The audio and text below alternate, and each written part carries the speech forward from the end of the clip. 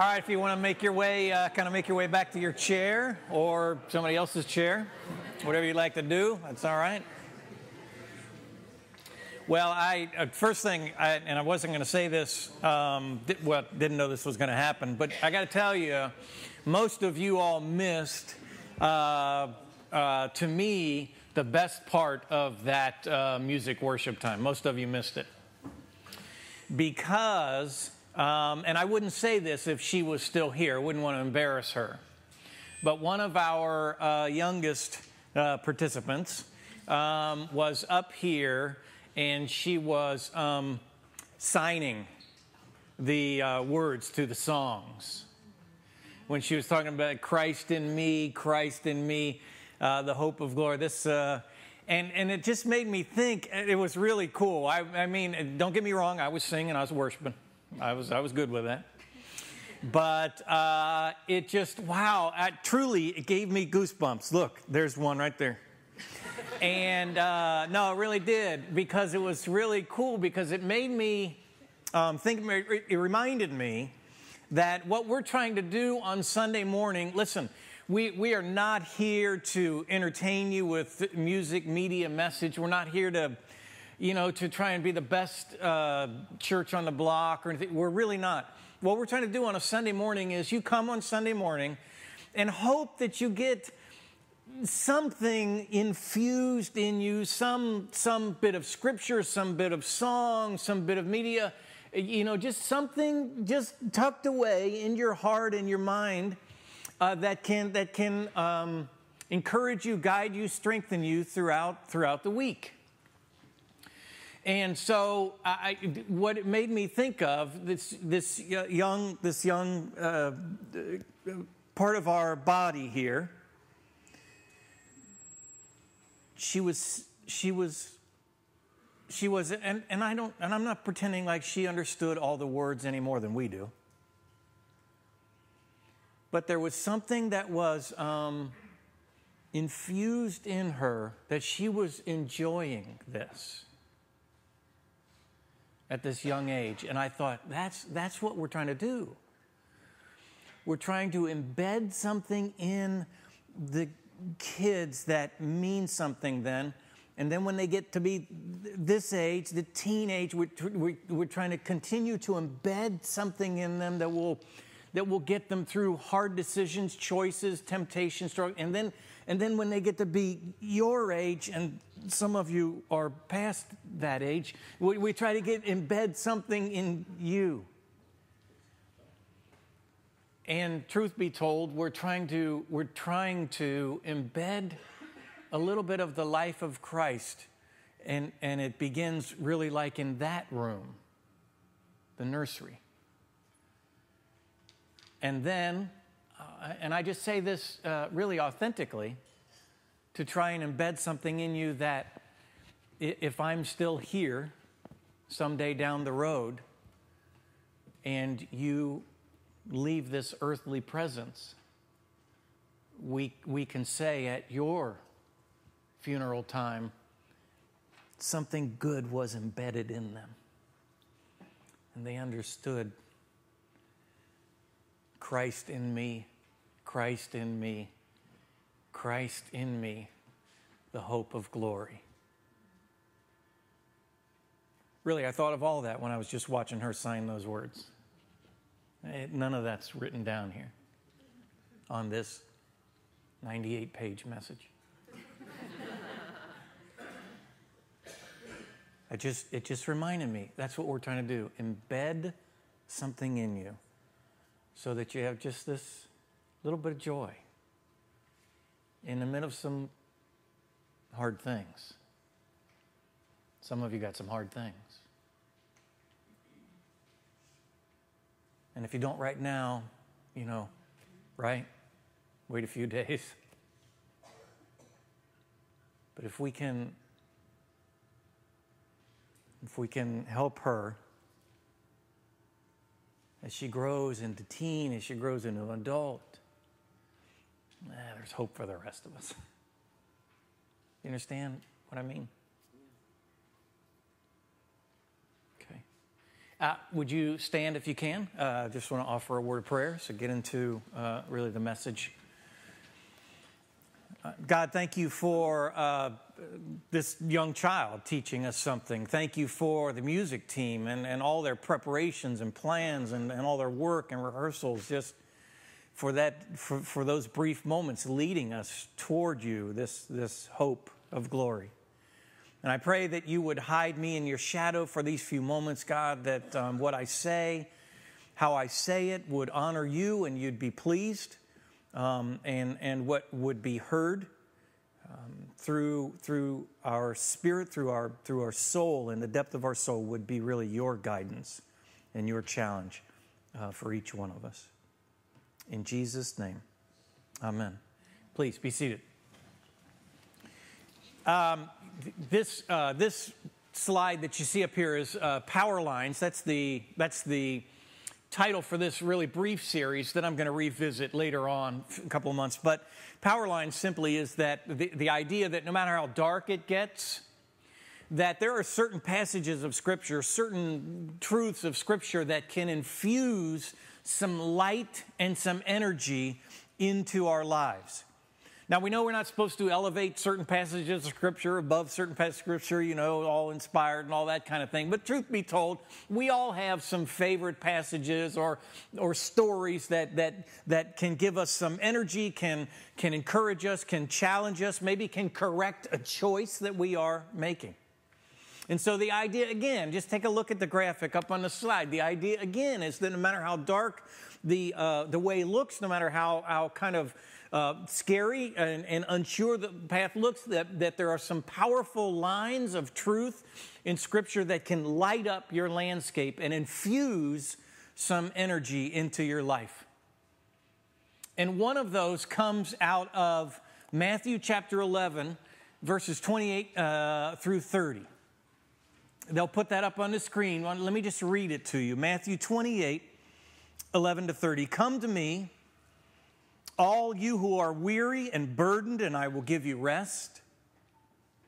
Take my yoke upon you and learn from me, for I am gentle and humble in heart, and you will find rest for your souls.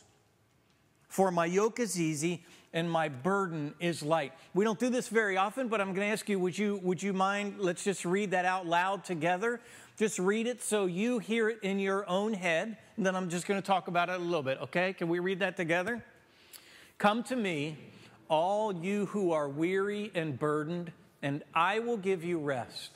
Take my yoke upon you and learn from me, for I am gentle and humble in heart, and you will find rest for your souls. For my yoke is easy and my burden is light. It begins with come to me. Jesus speaking these words to people like us, that sometimes life is going really well and sometimes life is going less than really well. And he starts out with 3 words that are the linchpin of this whole truth. Come to me. The fact of the matter is that we get a lot of invitations in life. We are invited to parties, to graduations, to weddings. We're invited out to dinner. But the one thing that I want you to capture from this particular passage, these couple verses, is the truth that rest, R-E-S-T, rest is a bigger deal in Scripture than we give it credit for. We know that it's one of the top 10 commands. Old Testament, Exodus. Keep the Sabbath holy. You should rest on the Sabbath because God rested on the Sabbath. Now, we know we don't need to be legalistic about it and make that Sabbath Sunday. But we also need to remember that when God places something in the top 10, it might be important. And Jesus here explains that a little more deeply because he says, if you want a deep rest, If you want a meaningful Sabbath, where do you begin? 3 words. Come to me. In Exodus chapter 31, verse 17, it says the 7th day is to be a day of rest. Leviticus 25, verse 5. I love this passage because it's so accurate. Leviticus 25, verse 5 says, even the land on which you farm must have a Sabbath. The land must lay fallow. Now, if you know anything about gardening, planting, and all this kind of thing, you know that when the land is laying fallow, this is really important, that when the earth is laying fallow, when it's not being plowed, when it's not being tilled, it looks like there is nothing going on in that land. But truth be told, beneath the surface, a whole lot is going on. Rejuvenation is taking place. The reason you don't plant your crops in a section of land time and time and time and time and time and time and time and time and time, just continue on again, because it sucks all the nutrients, all the life out of that land. And even Leviticus is saying, listen, if the land needs to lay fallow periodically, if the land needs to be rested periodically to rejuvenate, to get nourishment, to get nutrients, to be brought back to life, then surely beneath our surface there is some rejuvenation and nourishment that needs to take place. The results when we seek rest come to me. The results often happen below the surface of our lives, and people might not even see it. People might not know that it's going on, but you and I know that when we take time to come to Christ, when we take time to seek God's will for our lives, more than just, God, I hope I have a good day today, hope I don't mess anything up, see you later. But when we take some moments throughout the day and we just allow our lives to lay fallow, there is a deep rest. Psalm 62:11, a great little verse, it says this, my soul finds rest in God alone. My soul finds rest in God alone. We know that we can find rest in different ways. For example, I find great rest when I am at the beach. The beach is the most restful place for me.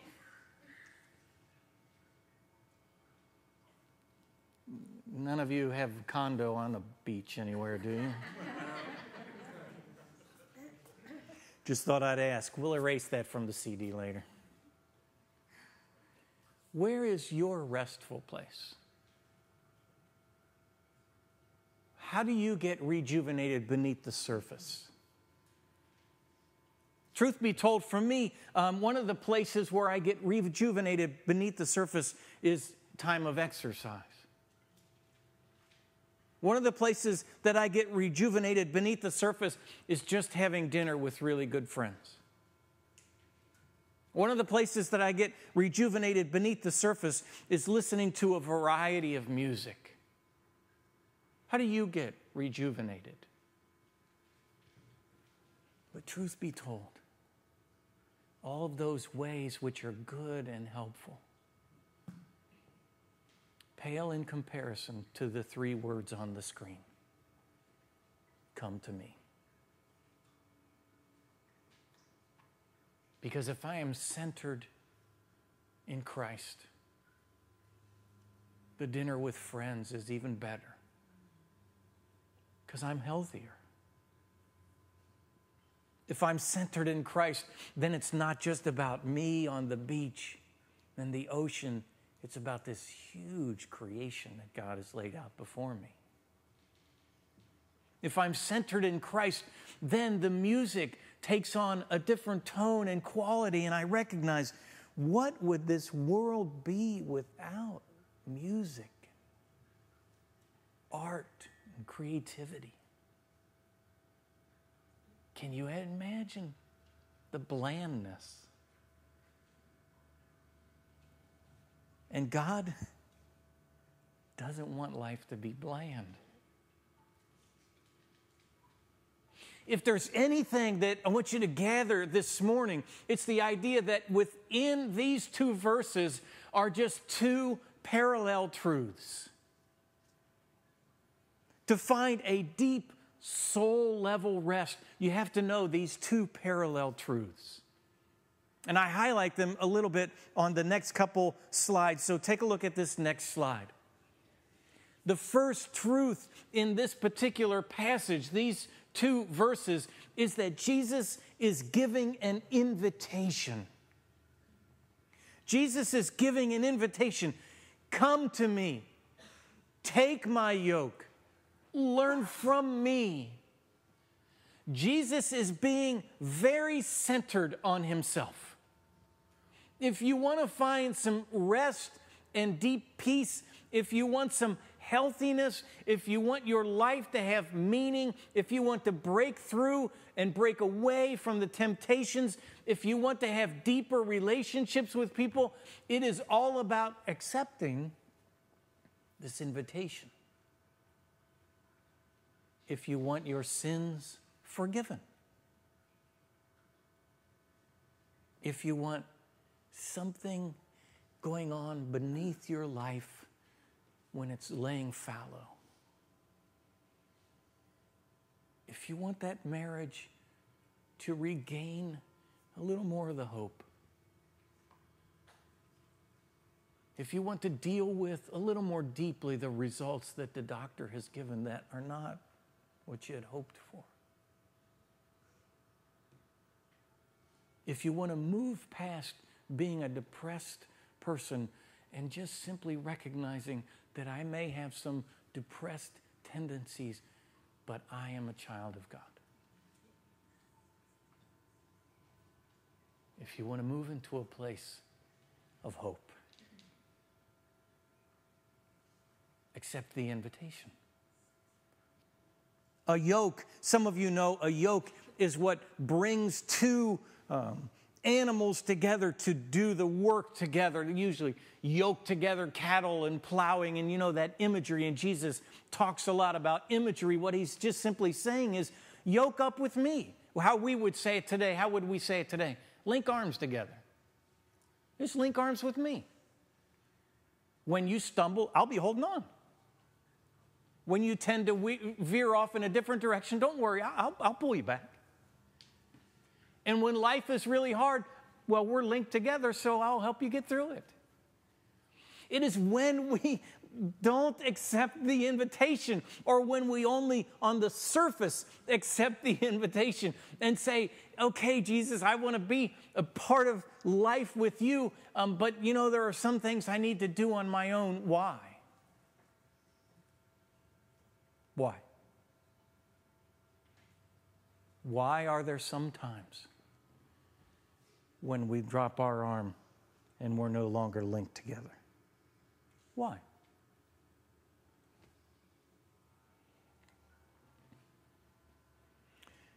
It's because we forget the second key to this passage. Next slide. Jesus not only gives us his invitation, he gives us his involvement in our life. There is not an aspect of your life that he doesn't want to be involved in. There are no mundane pieces of your life that he says, well, you go ahead and take care of that. I'm really not interested in that. Jesus seeks to be involved in every area of your life. That's why he says, come to me. let's link arms together. Let's join in this process as a team, because I want to be involved in your everyday world. Finding rest is not the hardest thing. Finding a deep rest, what he calls a soul rest, is elusive, impossible, if you are not linked arms with the one who can give it. Have you linked arms with Jesus Christ today?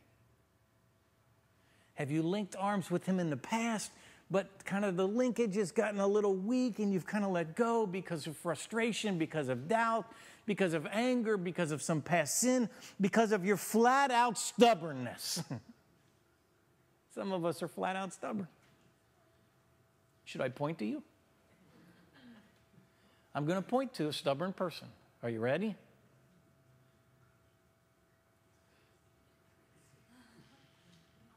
Who?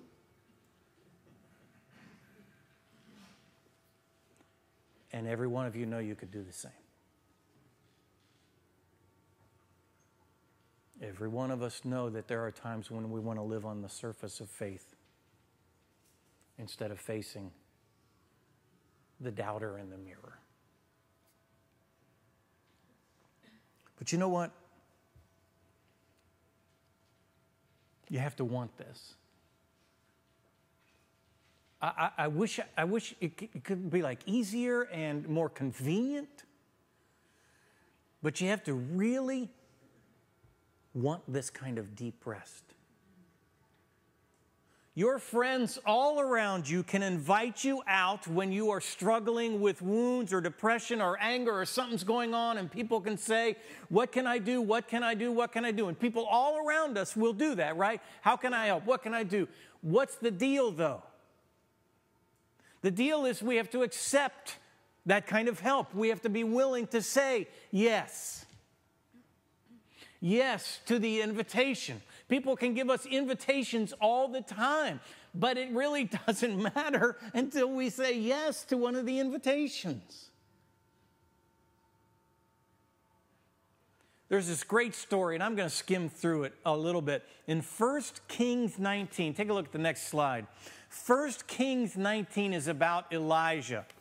And Elijah, Old Testament prophet, it is this great story. And I'll tell you what, I'm not going to read the whole chapter, but I really encourage you to take a look at 1 Kings 19 sometime in the story of Elijah. Here's just a quick summary piece of it. Elijah was a prophet. He was a good prophet. He was a strong prophet. He stood up for God most of the time.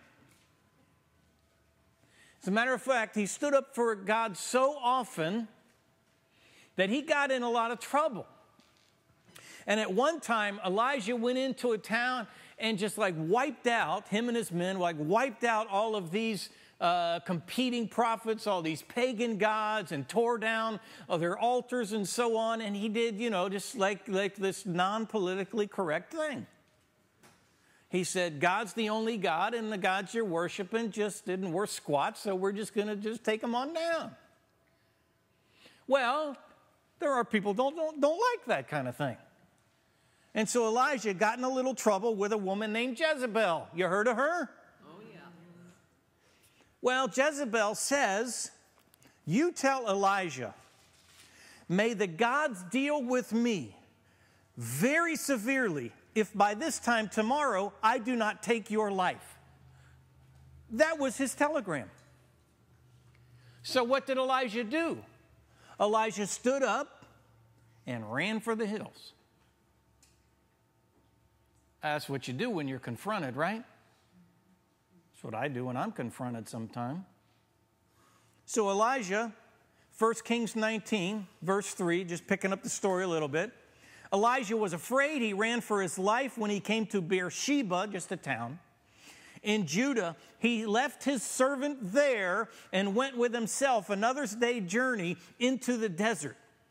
Elijah left the only person standing there with him and said, you wait here, I'm going to go into the desert.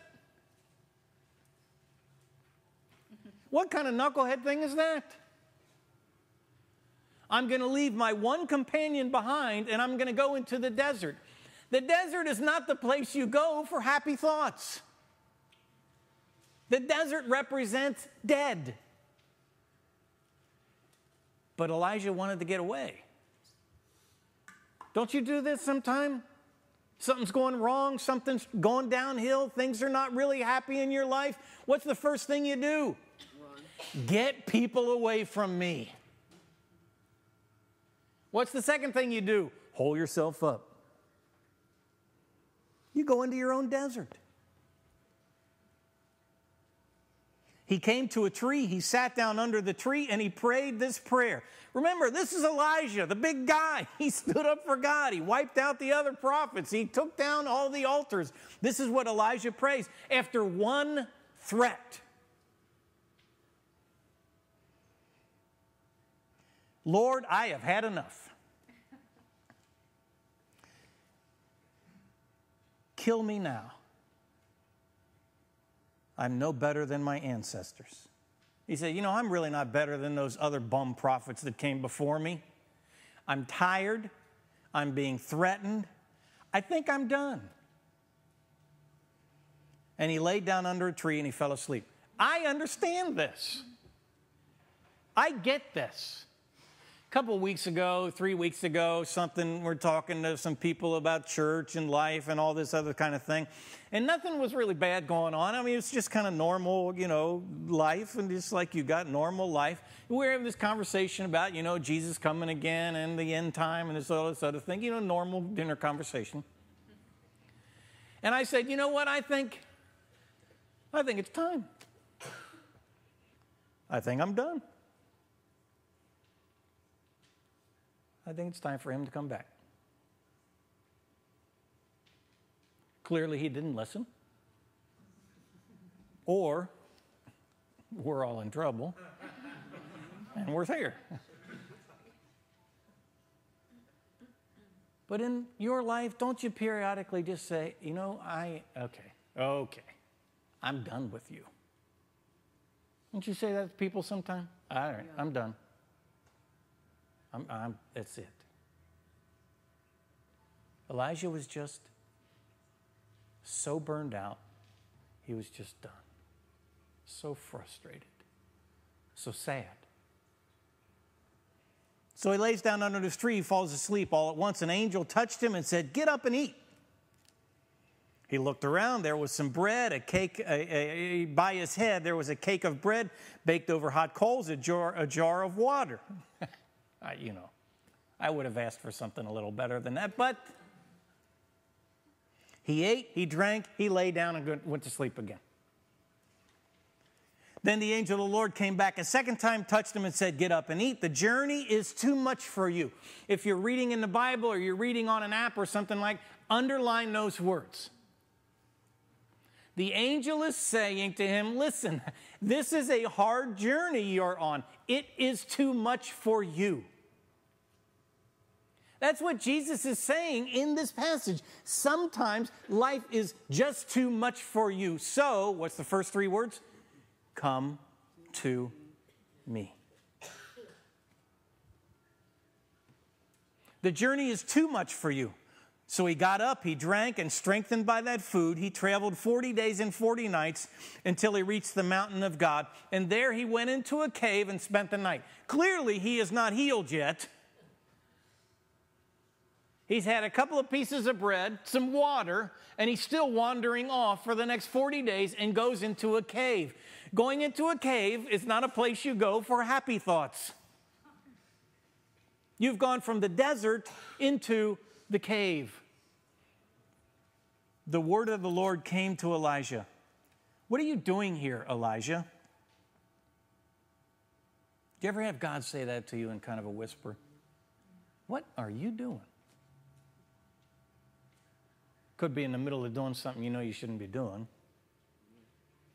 Could be in the middle of looking something you shouldn't be looking at. Could be in the middle of an argument, and you know this word is about to come out, and you know you should not have say that word, but you're going to say it anyway.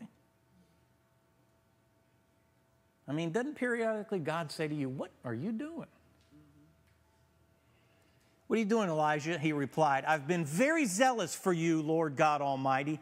The Israelites have rejected your covenant. They've broken down your altars. They put the prophets to death with the sword. I'm the only one left. There you have it. There you have the mantra of human beings. What did he say? All these other people are bums. I'm the only one left that's faithful, so take me home. All these other people aren't contributing as much as I am. All these people aren't giving money like I am. All these other people aren't working like I am. All these other people don't struggle as much as I do. All these other people, they don't understand my life. All these other people don't get it. I'm the only one left now. They're trying to kill me too. The Lord said, go out and stand on the mountain in the presence of the Lord, for the Lord is about to pass by. Then a great and powerful wind. Some of you know this story. I'm getting to a little passage that you might have heard before. Then a great and powerful wind tore through the mountains and tore apart and shattered the rocks before the Lord, but the Lord wasn't in the wind. Somebody's being reminded of something. And after the wind, there was an earthquake, but the Lord was not in the earthquake. And after the earthquake, there was a fire, but the Lord was not in the fire. And after the fire came a gentle whisper.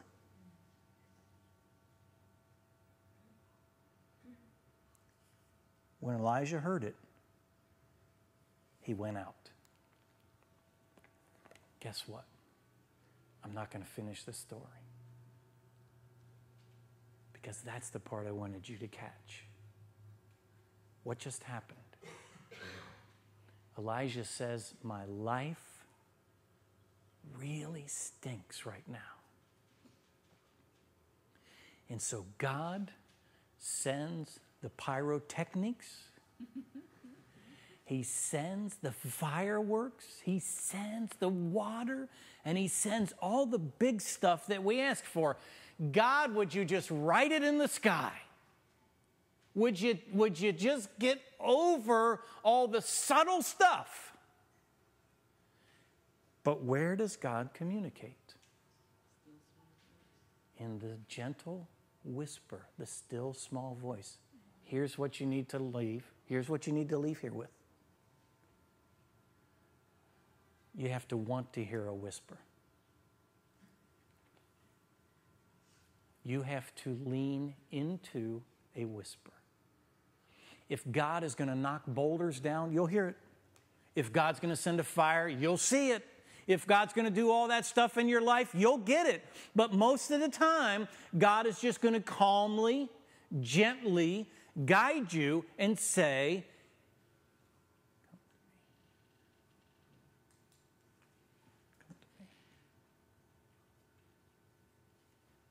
come to me.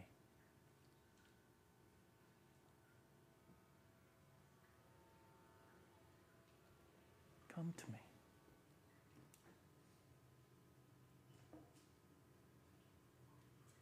You have to want to hear a whisper. If you don't want to hear it, you're not going to hear it. If you're looking for the rocks, the fire, the flood, maybe God will give that to you. But how is that working so far? Isn't most of the time God just trying to give you whispers of something for which you need to respond? And our verse this morning isn't the whisper. Come to me. I mean, do you really hear Jesus saying those verses, shouting them? Or don't you hear Jesus saying, if you want this deep rest, if you want a life of depth and meaning, come to me. I'll give you deep rest.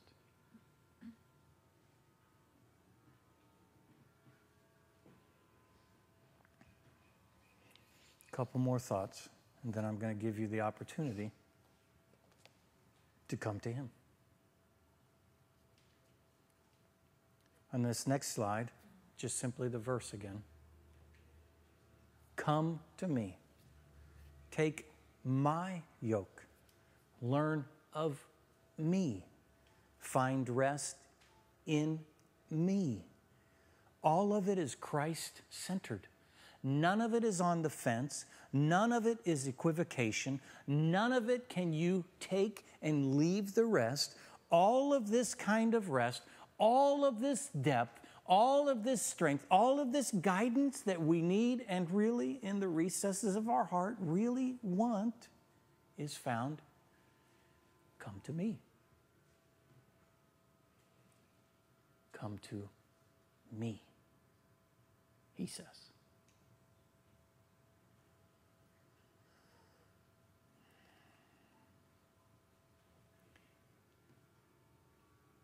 Last slide.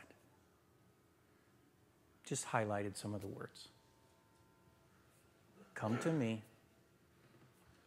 Learn. Find rest. Come to me. Learn.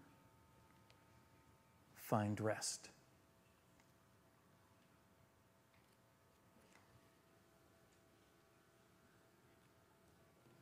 I heard this great story. I'll just shorten it a bit. About this young man who was raised on a farm, just way out, away from the little town that they lived near. He hadn't experienced much of life. He was just like in his mid-teens, and he heard somehow that the circus was coming to town. He'd never seen a circus. But he'd always kind of thought it would be really neat. And so he asked his father. He said, could I just have this one day off, go into town and go to the circus? And his father, sure, it's going to cost $5. Can we do well? You work really hard. You work hard, yes. I will give you this $5.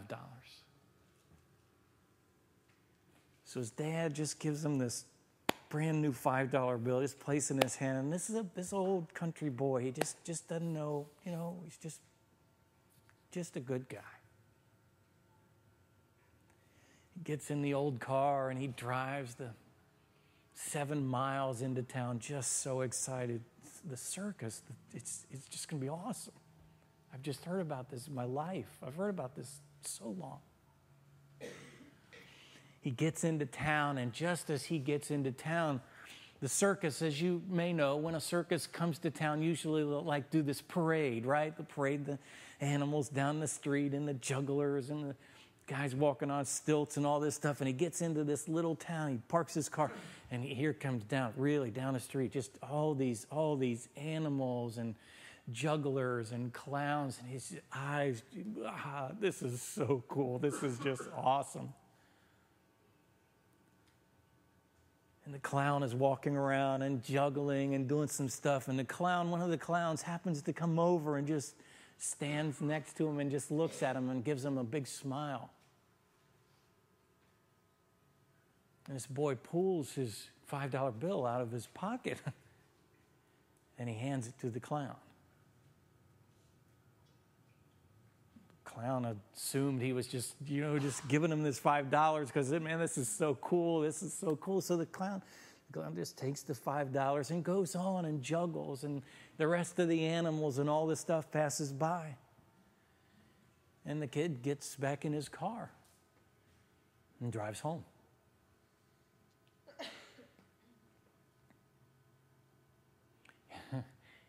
It was only quite some time later he realized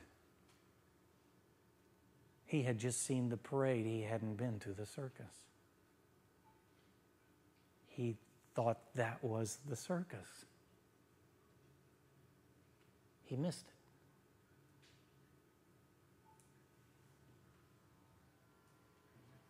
Some of you have been going to the parade of church for years. Some of you have been going and coming and the parade, and they pass this bag, and well, you put something in, and then you sing some songs, and you go on, and I got to tell you, friends, Sunday morning, this is just the parade.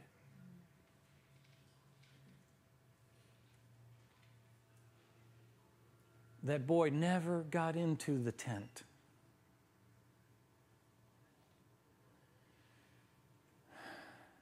Some of you have never been in the tent. You've been to so many parades, you've confused the parade with the tent. Don't do that.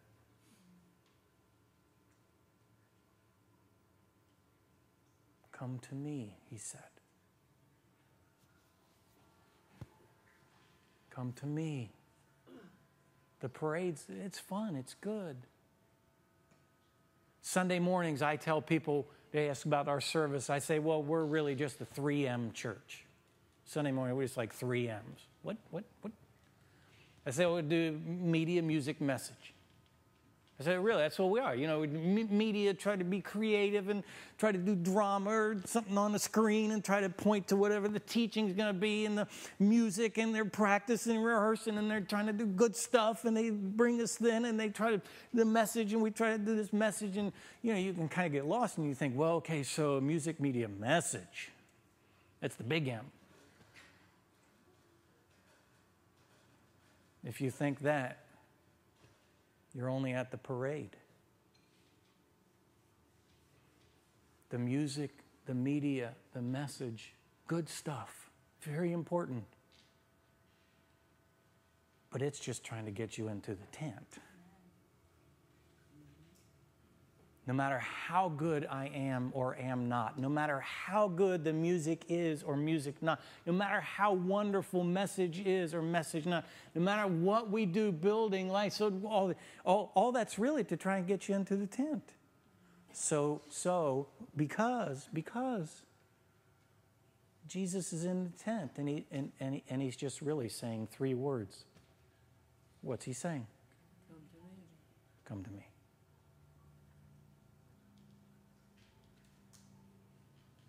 Come to me. So, that's what we're going to just provide you the opportunity to do this morning for a few minutes. Let me tell you where we're going. Some churches will give an invitation, some call it an altar call. Some churches will do that every week and think that's a big deal. It's not. The big deal is that Jesus gives you an invitation every moment. That's the big deal. The big deal, he is constantly saying, come to me. I know you're struggling with this or that. I know you're unsure of what you should do about that situation. I know that this... Come to me. Learn from me. Let's yoke together.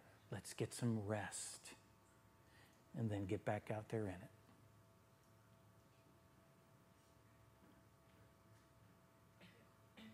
Jesus gives these constant come-to-me's because at any moment, many moments, we might need some kind of deep rest, deep guidance, deep hope. So, in a moment, I'm going to ask you to just bow your heads, close your eye, and just reflect on maybe something that I've said or something in the scripture, something in one of the songs, wherever the Spirit of God takes you in prayer, just go there knowing he's just saying, come to me. And after a few moments of that silent prayer and your eyes closed, after just a couple of minutes, you're going to hear a song start. And that song will actually be from a video that we're going to show you during that time. And encourage you just to look up and hear the music, listen to the words.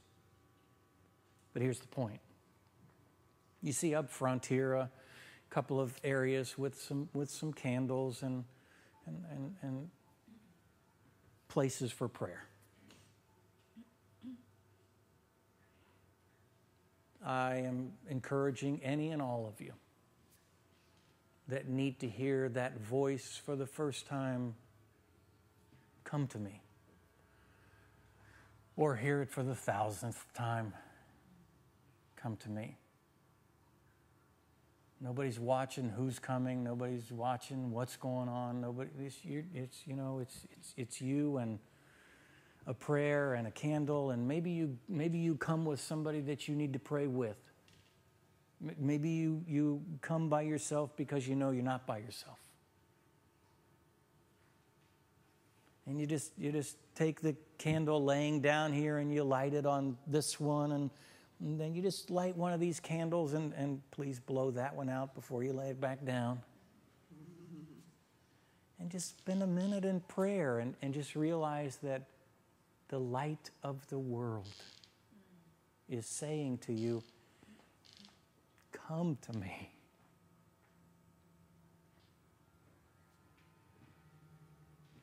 And then I will come back up and just close in prayer after a few moments.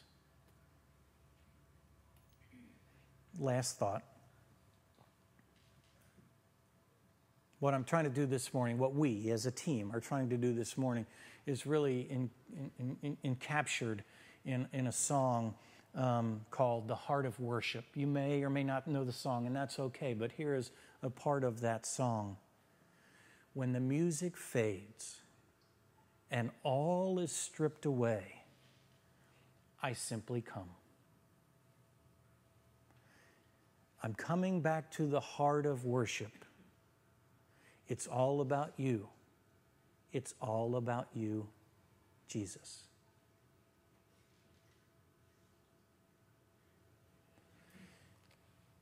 I encourage you to, during the video, come forward for prayer, come forward to light a candle, pray with another person, whatever you feel led to do, or perhaps just come forward and hear the voice in your head, the whisper of God.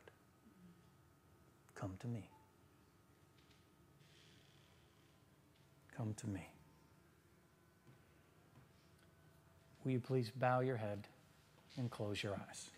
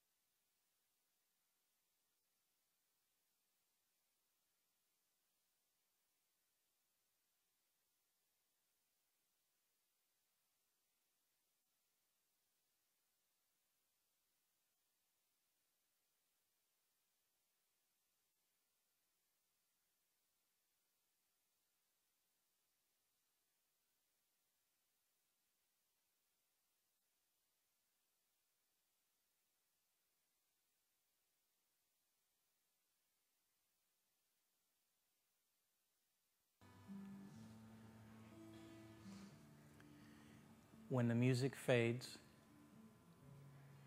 and all is stripped away, and I simply come because he said, "Come to me," in a whisper. Coming back to the heart of worship is not about the media, music, or message. Coming back to the heart of worship is about you deciding to follow Jesus really. Coming back to the heart of worship is about Newsong, choosing to follow Jesus really.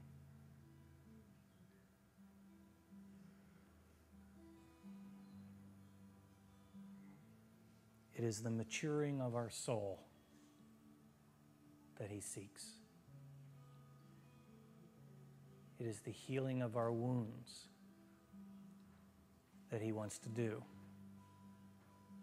It is the taking and the lifting of our burdens that he can do. But only if we let that light of Christ stand within us.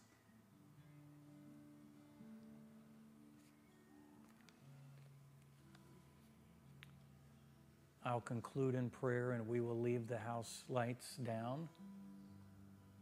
You are certainly welcome to stay and pray. And I know some of you need to get some kids and need to go, and that's fine. My real prayer is that sometime soon you will want to hear the whisper.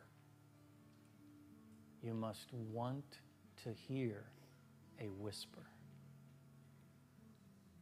And the whisper is just 3 words. Come to me. Come to me. Lord Jesus, help us to respond individually, authentically, deeply, and faithfully to the whisper of your voice. Help us to come to you.